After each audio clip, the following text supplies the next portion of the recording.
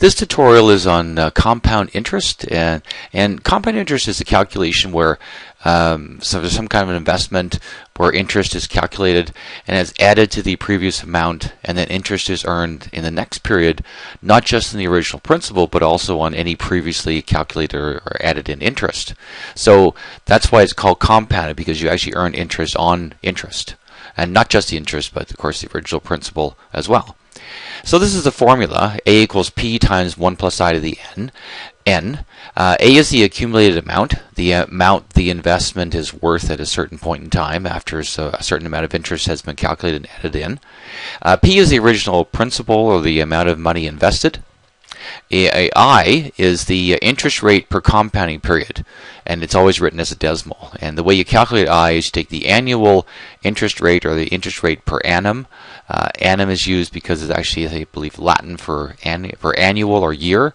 You take the annual interest rate and divide it by the number of compounding periods per year, and we're going to take a look at that in an example on the next page. And n is the number of compounding periods. The exponent is the number of compounding periods, and you find the number of compounding periods by multiplying the number of compounding periods per year, whether it's monthly 12 times a year, annual once, semi-annual twice, etc. But you multiply that by the number of years to get the number of compounding periods. So that's what the formula looks like. On this next page, we're going to take a look at calculating the missing values of compounding periods per year, the I and the n value. So in the first one here, we're given that there's a rate per year of 7%, and it's compounded annually. Now, annually means there's one compounding period per year. In this second one, I'm going to go undo the columns here. Quarterly means 4 times a year. There's 4 quarters in a whole, so there's 4 quarters in a year. And semi-annually means twice a year. Now, the way you calculate the rate per compounding period, I'm going to leave these as percentages. For the calculation, we use them as a decimal. But the way we calculate the rate per compounding period is we take the rate per annum and divide it by the number of compounding periods per year. So in the first one is 7% per annum, but there's only one compounding period in a year, so it'll be just 7%. So we actually have 7 divided by 1 is 7, but I didn't bother to show the divide by 1 here. The second one is 8% per annum, but it's compounded 4 times a year. So we will go 8 divided by 4 to give us its 2% per compounding period. The last one, it's 6% per year, but it's compounded twice a year. So we will go 6 divided by 2, so that one would be 3% per compounding period. So you're earning 3% interest per every compounding or semi-annual period. Now, the way we get the number of compounding periods is you multiply the number of compounding periods in a year by the number of years. So the first one, it's compounded once a year for 2 years, so 1 times 2 would be 2. There'd just be 2 compounding periods, or annual compounding periods in 2 years. The next one, there's 4 compounding periods in each year, and there's 5 years. So 4 times 5 would be 20. So there's 20 quarterly compounding periods in 5 years, 4 for each of the 5 years. And the last one, semi-annual, means twice a year for 8 years, so there should be 16 periods altogether. So 2 times 8 would be 16. There's 16 half-year periods, basically, in 8 years. That's what that says. And example number 2 on the final page here, we're asked to use that formula to calculate the value of each investment. So the first one has $1,800 invested at 8% per annum, compounded semi-annually for 5 years. So we're going to write out all the values of the formula. So P would be the $1,800. To calculate I, we take the 8%, and now I need it for the formula, so I'm going to write it as a decimal. So 8% is 0.08, and I'm dividing it by 2 because semi-annually is twice a year. So 0.08 divided by 2 would be 0.04. Now, the next is the n value.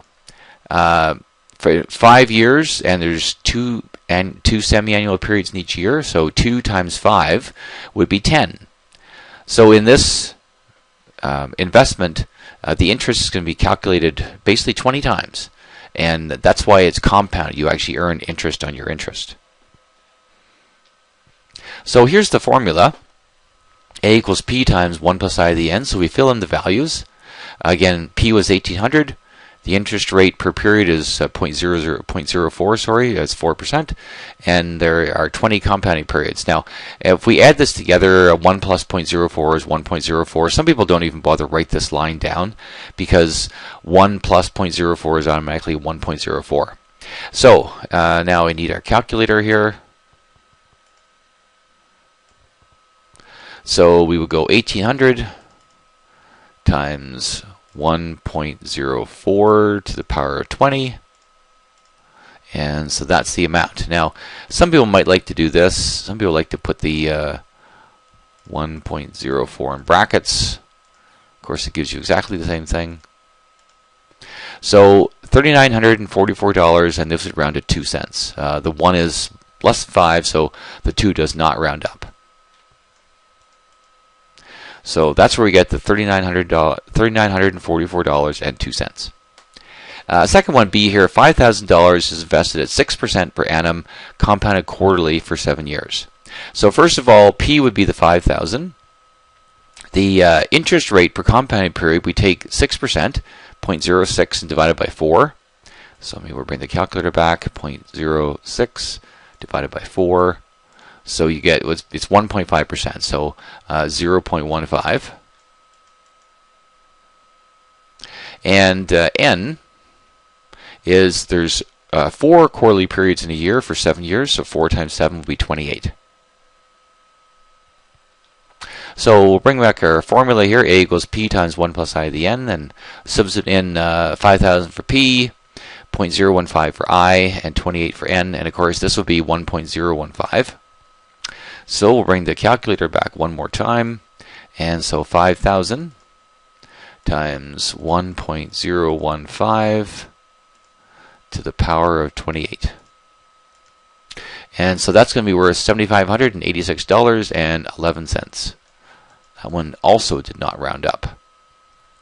So that's the power of compound interest. If you can get interest at a reasonable value, and the more frequently it's compounded, the higher your amount gets to be. For example, I'll show you this one here. So if we did the same calculation, let's say it wasn't compounded quarterly, let's say it was compounded monthly. I'm going to show you this here before we leave.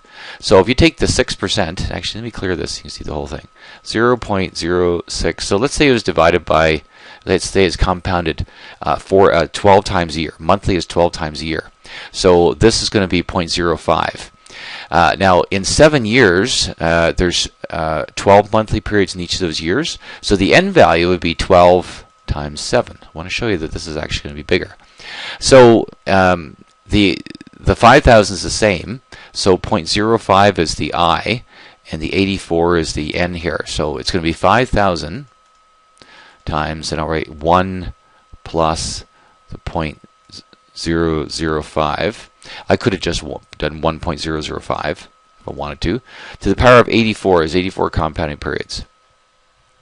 So it was $7,601. So notice that, and I guess we could actually show the amount, $76.01 and 85 cents. I want to show you the difference here, minus $75.86.11.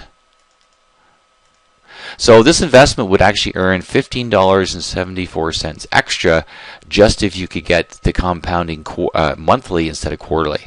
Just by getting it compounded more frequently, you actually earn more.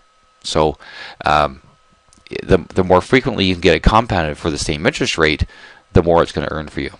So basically, that's some calculations for compound interest, and that's the end of the tutorial.